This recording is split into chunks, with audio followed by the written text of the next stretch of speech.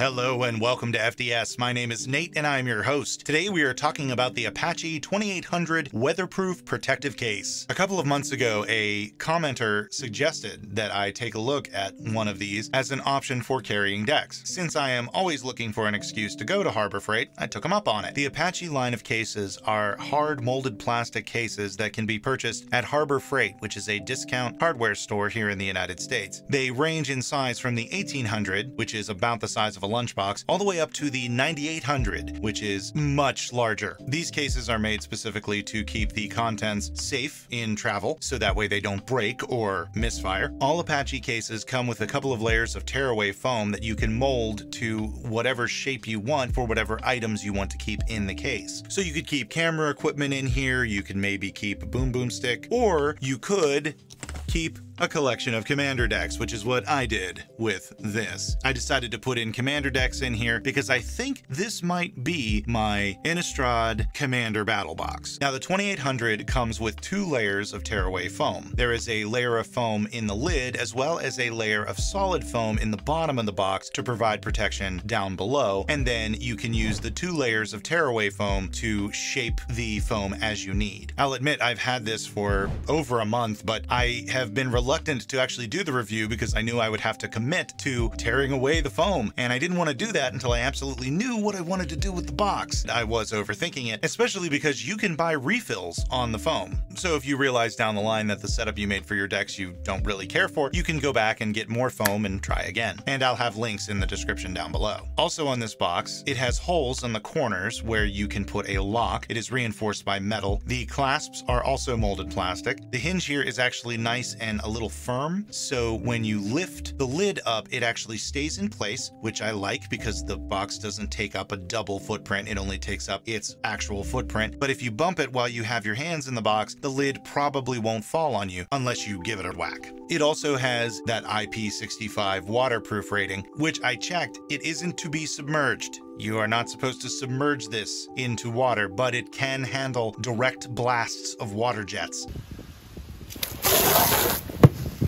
So essentially, if you get caught in a downpour and you have this, your decks are gonna be fine. As is with pretty much everything else in this box, the handle is also molded plastic. The only bits of metal in this box are the hinge pins, the clasp pins, as well as the pins on the handle themselves. That being said, everything that is plastic is thick molded plastic. Yeah, it isn't going to be wearing down or breaking down anytime soon. I will note that the foam in the lid as well as the foam in the bottom of the box are not held in place with anything, so there isn't any glue or anything like that. They are basically friction fit. Now the foam in the bottom, you're probably not going to have to worry about that, but the one in the lid, I have opened some of these where the foam just falls out every time. So you might want to reinforce that hold with maybe some glue or what have you for the one on the lid if you so choose. All in all, this took me maybe 10 minutes to set up and do. It was very quick. The foam was easy to deal with. I like this box. I think it is an excellent protection. I like the tearaway foam pieces that you can then shape into whatever you like. You also can upgrade and get nicer types of foam to put in this box if you like. Now these are a little expensive, but frankly, compared to larger deck boxes like the Smart Hive or the Cards Layer 400 Plus, they are on par about the same price. And if you catch a good sale or get a coupon, which is constantly happening with Harbor Freight, you can get it for a cheaper price. Not to mention that there are many alternatives elsewhere, so you can look online and maybe check out Amazon. I'll see if I can find any and I'll put the links in the description. I wanted to bring this up with the holidays coming. I know probably a lot of people are looking for gift ideas. Well, I can tell you, being someone that plays a lot of Magic and is always looking for new and interesting storage ideas, that if I would get this for Christmas, I would be very happy because it's an excellent way to carry your cards.